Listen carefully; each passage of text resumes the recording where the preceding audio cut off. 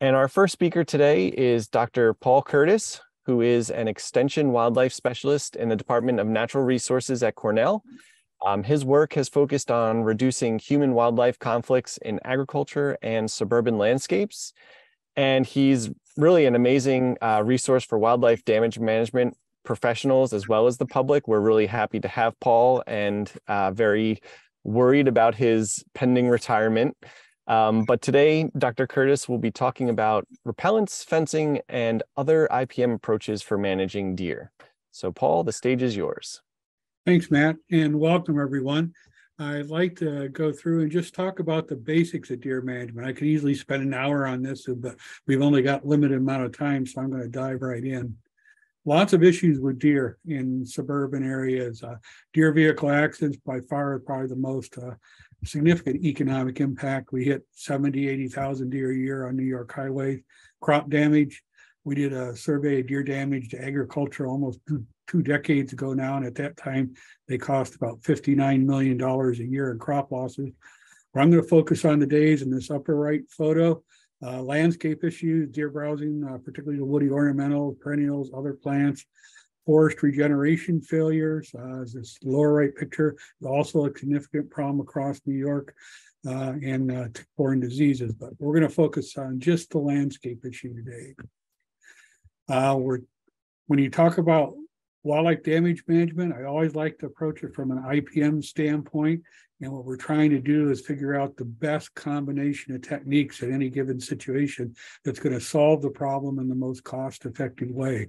And so usually with deer and other wildlife, we're looking at some combination of population management, fencing, repellents, and plant selection, and we'll go over each of these. Some general rules of thumb for reducing plant damage in home landscapes. Repellents can work, but they tend to work best when the deer pressure damage is in the light to moderate range. Deer aren't in the landscape every day. When you get a situation where a home, for example, near a woody area, right on a deer travel lane, deer in the landscape every day, probably fencing is going to provide the only reliable control. Try to encourage communities and landowners to manage herd density when it's possible. We know each adult deer eats 6 to 8 pounds of forage a day. And when that's the sensitive tips of your woody ornamentals or your prized perennial flowers, that can be a lot of plants. You can choose plants that are less attractive to deer. We'll go over some plant lists in a little bit. And I want to emphasize deer feeding is illegal in New York State. If you're feeding deer within 300 feet of a public highway and your neighbor reports you, an ECO could write a ticket for that. Deer population reduction, by far and away, most deer are removed in New York State through recreational hunting. Usually between the buck and doe harvested somewhere in the neighborhood of 240 to 280,000 deer a year. There are special permits that DEC offers landowner. For example, if you're a forest or an ag landowner or have a little more acreage in the typical suburban property, you can get DMAP, Deer Management Assisted Program tags for taking additional antlerless deer and give those to hunters using your property. In more urban areas, such like parks and preserves, where deer browsing is overabundance, DEC will sometimes issue DMPs, or what some folks refer to them as nuisance deer permits. And these allow take of deer outside the hunting season, permits all sorts of things, such as taking deer at night with overbait, with lighted equipment. And then there's LCPs, or those are research permits most folks aren't going to be involved with. From the exclusion standpoint, if you really got to keep deer out of an area, 8 foot high fencing is the sort of the minimum height. Deer have a very difficult time getting over an 8 foot fence. The picture on the lower left, this was my home garden when I lived in Ellis Hollow in the Ithaca area. I was one of the last folks to garden because our deer densities were so high and they would just eat about everything to the ground. You don't have to fence an entire area. You can do individual plant protection. This photo here in the upper right is the Cornell University Arboretum. Arboretum staff spend about $20,000 a year on deer protection, doing individual plant protection with these netted cages, doing repellent work, and other types of things to reduce deer impacts to the plant collection. And for home gardens, small garden plots or perennial beds, electric fences can work quite well too. Lots of repellents. This is the typical shelf in the local farm supply store. I took this picture in Ithaca Agway, and you can just see the myriad of products that are available out there. It's really buyer beware. Most of these things have never really been tested under field settings, under replicated experimental trials, but we've done some repellent tests over the year, and I'd like to share our results. Active ingredient is really important. Over the years, my experience has been products that contain either putrescent egg solids, rotten eggs, or capsaicin as primary active ingredients tend to work the best. The way we test repellents, we use yews as our model. Yews are like candy for deer during the winter months. They seek them out in the landscape. And then we treat yews with different repellent products, take digital photos of those on a weekly basis. And this is one of our control plants after 2 weeks in the field, and you can see about 50% of the surface area that yews been removed by deer. And so it makes a very good, rigorous test of repellents. And we do it in winter because that's when the deer fat reserves are the lowest and the deer are the hungriest. So it gives me a really good idea how well a repellent's going to work. What we found over the years, this was a trial we did many years ago, but the results are still valid. Products that, again, tend to have rotten eggs, putrescent egg solids is the active ingredient. Those cluster here on this top line. We saw no deer damage through 4 weeks of a trial during winter. Things like deer stopper 2, big game repellent, mix and spray, all contain putrescent egg solids as the primary active ingredient. But even those best products, after about 6 weeks, start to fail. And by the time you're 8 weeks out, they're really not performing as well as you'd like. They've lost their effectiveness. And so what this shows is that when deer are hungry, even the best repellents that are available tend to last about 4 to 6 weeks, and then you got to reapply. That's fine if you live in a warmer area, maybe down in lower Hudson Valley, Long Island, where you might get away with a spray in December or January.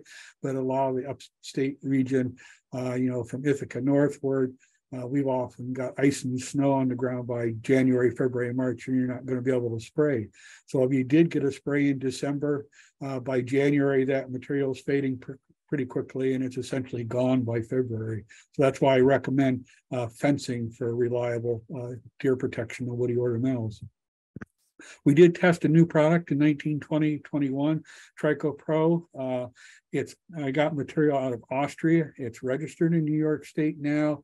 We're able to provide data for registration, and this repellent actually has performed better than others I tested.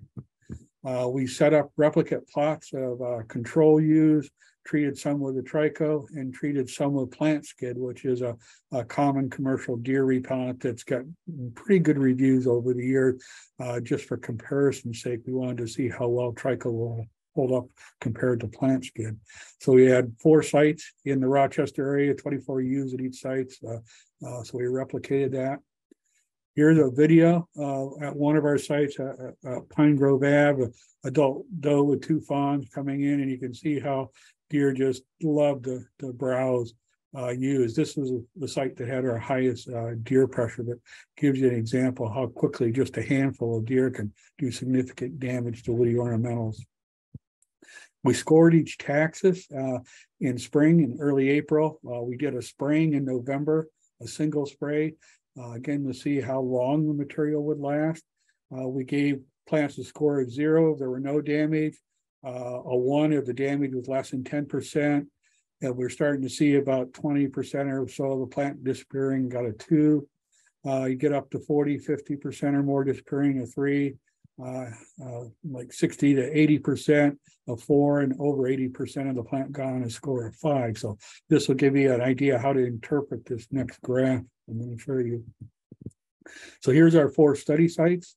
We had Birch Hill Drive, and at Birch Hill Drive, A is Trico. And here's the damage score on the y-axis. And so the ewes that were treated with plant skid and our controls were both completely decimated at Birchill Drive. All the trees had a score of 5. At Fairview Crescent, the deer browsing pressure was a little bit lighter than Birchill. All the control plants had scores of 5. Plant skid was moderately effective. We started to see some scores in the 1s to 2, but we had no browsing on any of the Trico treated trees. Pine Grove Ave, where I showed you the video, that was the site the deer were in the property every night. And the Trico was the last product to fail, but it eventually failed by early to mid-February.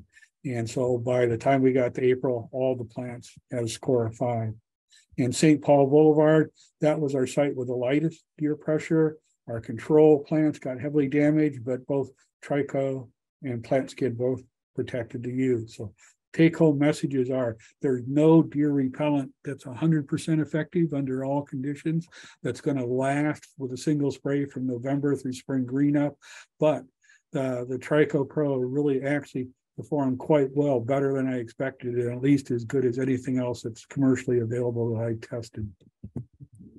Well, I'll talk a bit about deer feeding behavior because, as you can see from our last graph, deer feeding pressure varies site to site. And so it makes it really difficult to predict what plants are going to be browsed and what plants aren't going to be browsed because there's so many things that influence deer feeding pressure. One, what's the local population density? Do you have 50 deer per square mile, 100 deer per square mile, 150 deer per square mile, like we see in spots on Eastern Long Island? What are the food and cover sources for the deer? What are the travel corridors? If you're in a property that's on a travel corridor like that Pine Grove Ave site, the deer are in it every day. You're probably the only thing that's going to work to protect your plant materials is going to be fencing. What are alternative foods? What season and weather? The reason we test repellents in winter, that's when the deer fat reserves are the lowest, that's when they're the hungriest.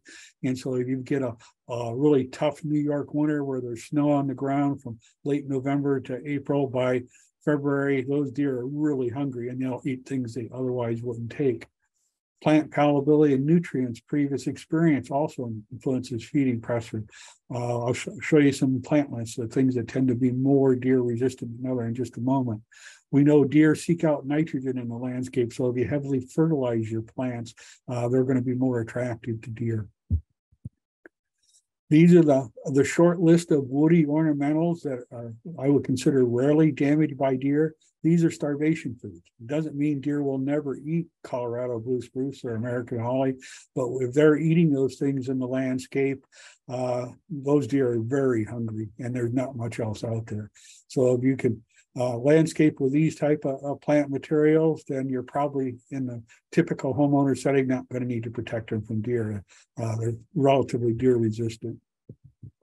On the other end of the spectrum are things that are frequently severely damaged by deer. Of the Christmas trees, the balsam and the Fraser fir are the ones that are taken first and can be heavily browsed. Things like your fruit trees, your apples, cherries, plums, deer seek out. Rhododendrons and azaleas, things that have nice fleshy buds during the winter months. Things that are evergreen, cedar, yews, American arborvitae, those soft evergreen type foliage deer seek out in the landscape. So if you've got these type of plant materials, even at relatively low deer densities and not necessarily a tough winter, they're probably going to require some type of protection. We also did a trial with perennial bulbs and looking at what perennial bulbs were deer resistant and which weren't. And Bill Miller collaborated with me several years ago. We used tulips sort of as a control because we know deer love tulips. And then we did a variety of other bulbs. There were over 30 varieties of bulbs in the trial. And we put them out cafeteria style in these pots, raised the plants in the greenhouse, put them out in homeowner backyards with high deer density and let deer walk up and down the pots and pick and choose what they wanted to eat. What we found was no big surprise. The plants that got the highest damage score were tulips, but also crocuses were heavily damaged in this trial. The only other perennial bulb that really had a fairly significant impact was genus 9, Chionodoxa. bulbs were heavily impacted, but most of the other perennial bulbs are pretty darn deer resistant. You can plant hyacinths, daffodils, irises, oleums, a whole lot of these other common perennial bulbs, and don't have to worry about deer protection. They've got secondary compounds and things that make them herbivore resistant. I'm going to wrap up here and save just a couple minutes for questions. I do want to share a couple of websites. If you go to this wildlifecontrol.info website, that's my extension site. There's fact sheets on deer and a whole host of other wildlife pests that you can find in home landscape. PDF files are available there to download free of charge. And if you want more of an in-depth dive in this, we have a book available for sale for homeowners, Managing Wildlife Damage, Practical Methods, and that's at our wildlifecontroltraining.com website. So with that, Matt, I'll open it up for questions from folks, and I'll stop sharing my screen so I can see people. Great, thanks, Paul. As always, chock full of great information, and especially I like your mention of what active ingredients are effective on the products on shelf, because that's what we see for a lot of tick products as well. There's just a whole selection, and it's hard to know which ones are going to work. So thanks for pointing out which ingredients are going to be the most effective. The first question that we had was, do the electric fences need to be 8 feet high as well? And then any other guidance for using electric fencing for home setting that you can provide? No, the electric fences do not need to be 8 foot high. Generally what I do, I use electric fencing on smaller planting beds or small home gardens, maybe a space that's 20 yards by 30 or 40 yards in size, just to say a typical planting bed size, and use a single strand of electric poly tape or poly wire 30 inches above ground at deer nose height.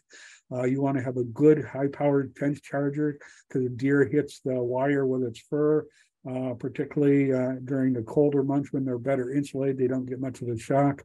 And the electric fencing the effectiveness is increased by putting cloth strips on it and spraying those cloth strips with egg-based deer repellent, so they get the double negative of the odor plus the electric shock if they touch the fence, and that could work very well for protecting small areas during the growing season. Electric fences are not going to work during the winter months. So if you've got to protect woody ornamentals over winter, you're going to need a barrier fence. But for growing season, for perennial beds, home gardens, electric fencing can work quite well and be relatively inexpensive. Great. The next question was, do deer eat grapes, or would that be something that squirrels are doing on someone's property? I know in the wild, deer eat grapes, so I suspect they'll take them out of a vineyard or homeowner setting. Squirrels also eat grapes, so you could have multiple wildlife species. Foxes will take grapes. Foxes love grapes, and so it could be a number of different critters. Raccoons love grapes, and so again, it could be many species. About the only way to know the damage is occurring at night would be to set up something like a trail camera that's working 24 hours a day to actually figure out what the species are, but several wildlife species would take grapes. And then the next question that came in was, any tips for keeping deer away from bird feeders? Probably the best thing is if you can put just some type of a barrier fence around it, so they just can't walk up to it, knock it over, or reach in and grab the seed. And it doesn't have to be big. It doesn't have to be that high. I would say 3 to 4 feet high is plenty big enough, and you could just put it on a couple of wooden stakes, wrap it around just enough of a barrier so the deer can't reach in and steal the food out of the feeder, bump the feeder, and knock it over, and still allow you to get in to add seed when the feeder's empty. Someone asking about where can you buy the Trico Pro in the U.S.? There's a couple of different distributors. I can send you that info, Matt. Probably it's available online, but I'd have to check my file. I think Tom Fox is the distributor for the Northeast, but I can get you that info, Matt. You can share with the group. Okay, great. Besides the rotten egg as an active ingredient, were there others for people that are still on the call that might have missed it, were there other active ingredients that are really effective? Capsaicin, the active ingredient in hot pepper, that's in a product called Miller's Hot Sauce. That's worked really well for both deer and elk, but it's a little bit of a nuisance to apply because you don't want to get capsaicin in your mucous membranes or on your hands or around your eyes. So you definitely want to wear PPE when you're applying it so that you don't get any of the spray in your own mucous membrane because it will burn. But that's performed well. We've had decent protection sometimes with Thyrum. Thyrum is a fungicide. There are a couple of repellents that contain Thyrum as the active ingredient. It's a decent deer repellent under moderate pressures. And the last question that we'll ask is, what do you think about using burlap wrap on cedar hedge? And then the other part of the question was about using Irish Spring soap. And I have a comment, but Paul might have a comment on that as well. Okay. Well, Irish Spring soap is a home remedy. We know soap has some deer repellent properties. If you look at the commercial product Hinder, the active ingredient is ammonium soaps. We do know from trials in the past that soaps that have a tallow base are the ones that repel deer. It's the tallow in the soap that they're trying to avoid. If you take a soap like pumice that doesn't have a tallow base, a more abrasive soap, deer don't pay any attention to it. So again, the reason that the Trico works, the active ingredient is sheep fat. And so it's the fat base that's somehow deer really don't like that fat. And that's the fats that are in the soap base that they don't like. But Irish Spring soap would be a home remedy. Typically, we don't recommend that with extension, but you can go out and buy Hinder and you'll have the same active ingredient. It's much easier to spray and apply. Great. That's what I was hoping you'd mention, Paul, about that home remedies that we can't really recommend. So, well, thanks, Paul. As always, we really appreciate your time and expertise. At this point, we will transition to our next segment, which is the IPM Minute. And this takes a quick look at a timely topic and provides some action items you can take this weekend, for example. And for our IPM Minute today, I'd like to introduce my co-host on this program, Dr. Amara Dunn. She is the biocontrol specialist at the New York State IPM program. And today she's going to be talking to us about where you chuck your pumpkins matters. So take it away, Amara. Thanks, Matt. You may all be wondering what pumpkin disposal has to do with integrated pest management. And I'm glad you asked that question because that's what we are going to talk about today. I will also acknowledge that, some folks may be getting rid of their pumpkins. Some folks may want to hang on to their fall decorations a little bit longer. Whenever you are disposing of your pumpkins, we're going to talk about what you should consider when doing that. I do want to start by clarifying that the vast majority of pumpkins should absolutely be composted. Composting your pumpkins is a great IPM strategy. You're keeping waste out of the landfill, and you are turning your waste pumpkins into something that can be used to fertilize your garden, which is wonderful. I want to talk about just a very small exception and a caution to keep in the back of your mind today, and that is a plant disease called Phytophthora Blight. This word Phytophthora really means at its root plant destroyer, and this is a disease that destroys a lot of plants. It's caused by a water mold called Phytophthora capsicum. In addition to killing pumpkins, it kills all other cucurbits. So that's going to be your winter squashes, summer squashes, cucumbers, melons, also peppers. And I've got a picture of a pepper here that's kind of shriveled up, not something you'd want to eat. Tomatoes, here are some tomatoes here. They've got brown spots on them and looks like they've been sprinkled with powdered sugar, not something that's going to be tasty, as well as eggplants. Here's an eggplant that will not make good eggplant parmesan. And beans. You can see there are some, they were green snap beans. They're starting to get shriveled up and not looking very tasty. The other problem with the water mold that causes Phytophthora blight is that it survives the winter with no problem here in New York State, and that includes surviving in compost piles, which brings us to the caveat of how you dispose of your pumpkin. If your pumpkin has Phytophthora blight, you definitely do not want to put it in your compost pile, because what you're doing is you are putting a plant pathogen into your compost pile. it will survive just fine in there. And when you use that compost on your garden, you're inoculating your whole garden with this pathogen that can cause disease on really a wide range of vegetables that you might want to be growing in your garden. So you might be wondering, how do I know if my pumpkin has Phytophthora blight? I'm going to tell you. There are a lot of other molds and rots on pumpkins that are pretty normal, especially after you've carved them. So in this picture on the right, this pumpkin was carved, it's starting to decompose, it's getting buried by leaves, there's some black on it. Phytophthora blight does not look black. Also, Phytophthora blight does not look fluffy or fuzzy. If the rot on your pumpkin is three-dimensional, probably not Phytophthora blight. Phytophthora blight is not green. So if you see a green mold on your pumpkin, probably not Phytophthora blight. Here are some pictures of what Phytophthora blight does look like. The classic symptom is it looks like your pumpkin has been sprinkled with powdered sugar.